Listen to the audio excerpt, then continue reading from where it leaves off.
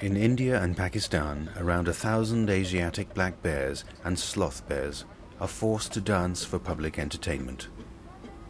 Working with our member societies, Wildlife Trust of India and Wildlife Society of Pakistan, WSPA's long-term aim is to stamp out this cruel tradition once and for all. WSPA has been successful in ending this cruel tradition in Greece and Turkey, and is working in India and Pakistan to do the same.